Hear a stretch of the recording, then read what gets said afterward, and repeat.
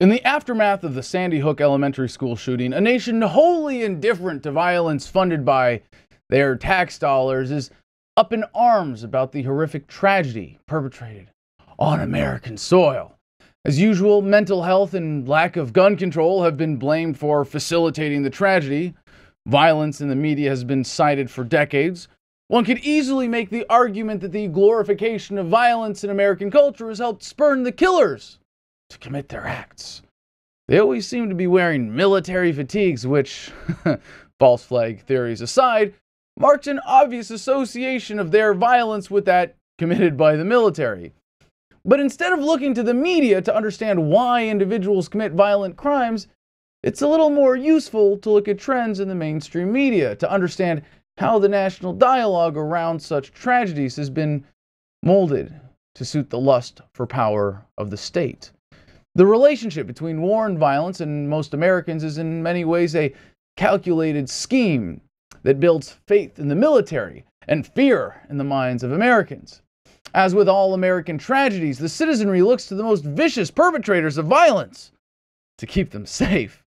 The American detachment from war, the most obvious and offensive form of state violence, is reinforced by an all too eager to pacify mainstream news. After Vietnam, the world's first truly televised war, foreign policy was censored and replaced with other wars. For years, in the psyches of Americans, there have been multiple wars raging not outside the United States, but within. The war on drugs, on Christmas, on gays, on women, on Jews, on anything the media can find to plug in after war on. Everything but the war on peace, which defines the establishment. While the actual definition of war is armed combat, the term has been lost on the American people. Everything is a war except war, right down to the trampling of victims at Walmart on Black Friday. Americans are inundated by war, but never the real kind.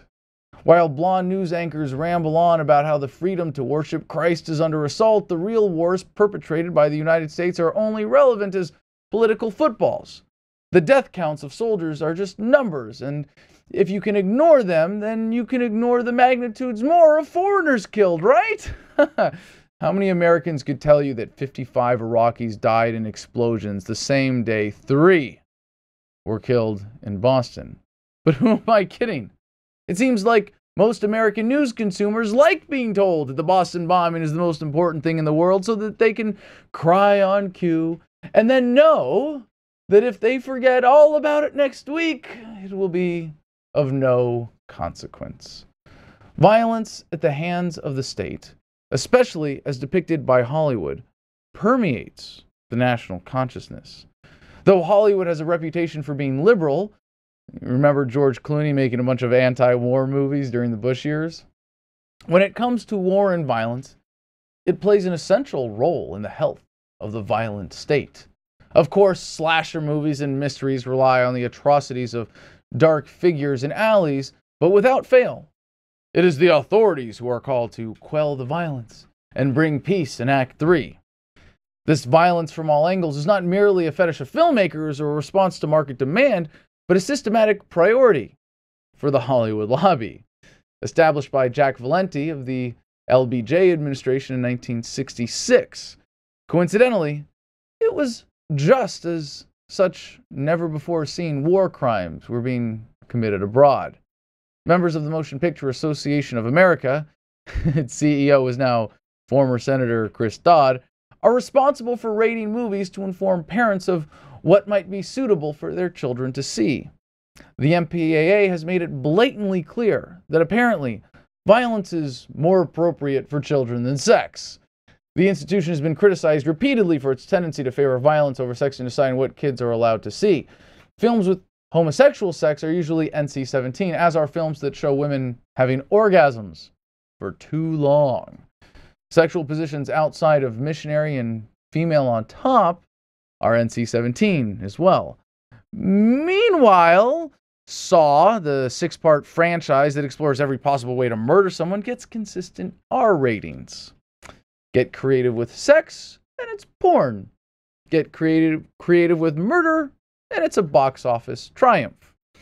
But more effective at desensitizing the American public to violence is the glorification of military oppression as the force of good in American stories. In fact, any movie that wishes to depict the military is subject to Pentagon scrutiny and authority throughout the course of the filmmaking process.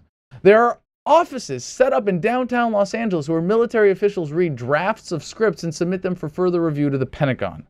It is during this process that Pentagon officials from the PR department make certain that the military is portrayed in a favorable light and that all equipment is accurate. From pre-production through filming, post-production, and right before release, the Pentagon has final say on the content of the films, or they get no military aid. For example, the 1986 Vietnam War film Platoon was rejected because it expressed doubts about soldiers' actions while in Vietnam. As a result, producers lost out on loans of military equipment in the making of the film. But by contrast, Top Gun, which was endorsed by the military and helped create a spike in Air Force recruitment, was filled with as many fighter jets as Tom Cruise's little heart could desire. More recent Hollywood war films have served to stoke the fear of Muslims, all in line with the military agenda. So when Americans are shocked when they are told to cry on cue for Sandy Hook or Aurora or Boston, they are pre-programmed to ask, where was the state to catch the bad guy? How could this happen in the United States of America, the beacon of freedom and morality? And they demand more state to solve the problem, just like they do in the movies. It is such that when a police officer murders an innocent person, it can be rationalized as a mistake caused by stress, lack of sleep, fear, a faulty weapon, or insufficient training. It is never indicative of the police force as a whole. But when a civilian dressed in military pants opens fire on a public school, there is no doubt that the very same state that terrorizes humanity worldwide should be called upon to make things right. When the armed state is perpetually depicted as the only force of good, it should be no surprise that a terrified public turns to it for protection. It's all they know, because they certainly have no clue how many countries the current administration is bombing. Before the bodies get cold, lawmakers jump on the opportunity to call for more government regulation of self-defense after every tragedy that involves innocent Americans. Let the government protect you while you watch television. With the trauma inflicted on the ignorant American psyche, citizens are ripe to be exploited and ever willing to give up their rights to defend themselves. They are ignorant of the reality that the government commits more murder than all the school shootings combined while receiving a fraction of the coverage, and from being plugged into state-sponsored media, you might never know that you're 8 times more likely to be killed by a cop than by a terrorist. And so, a population is misled into believing the state will keep them safe. Our orders were to come down here and help out with security. Well, I know that Iraqis stand in line to come to this country. I love our troops. I wish I could serve myself, but and I absolutely love our troops. So I'm a great patriot.